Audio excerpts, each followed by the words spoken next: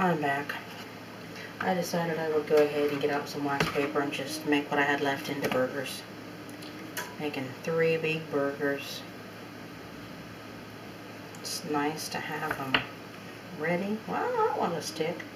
This does super if your hamburger is cold enough. But you know what? I love it, period. It's just a good thing. Now I've got separate sheets of wax paper here. I already put salt and pepper here.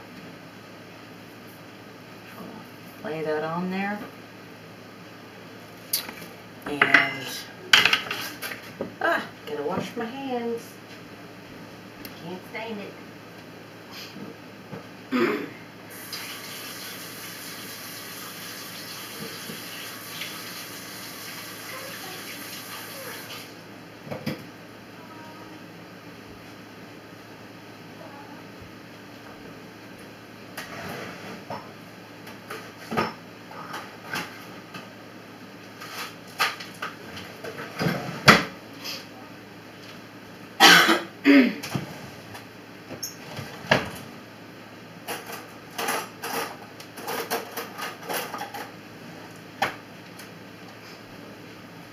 Well, my marker is gone. I know what you're thinking. Like, oh my gosh. I'm gonna watch this stupid chick. She makes the dumbest videos. Okay, that is the right size.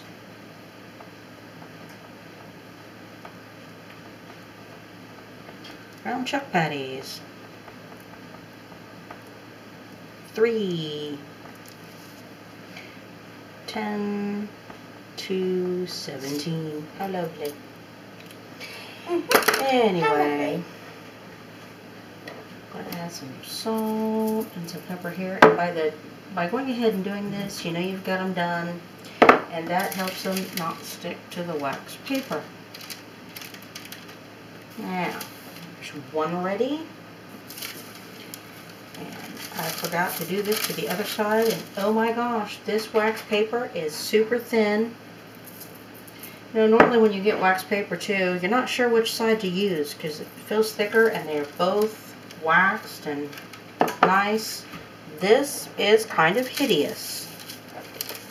It was from cheapy stuff from Dollar Tree. Hopefully it'll work alright. Thank you, ma'am. You're welcome. But it's really hideously thin and just feels terrible. I'm almost on 13. You don't have to wonder. That's good. You don't have to wonder what side is the coated one of this. The other one feels like tissue paper. It's kind of gross. I'm usually really happy with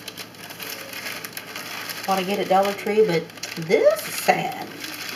It's sad little paper. Like I said, hope it works. And, you know, normally we would put some in between, like and put one here, but I don't want a mass of burgers stuck together.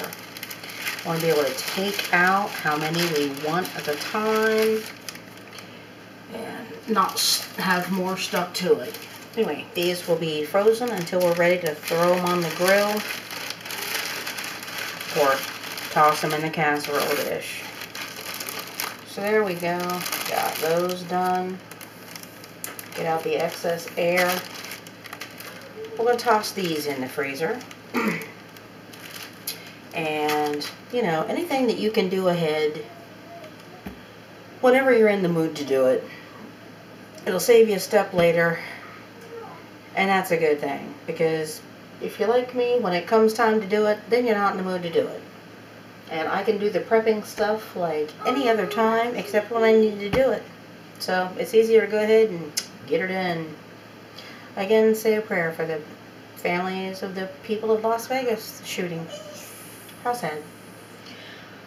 Praise God from whom all blessings flow, because there are many blessings still.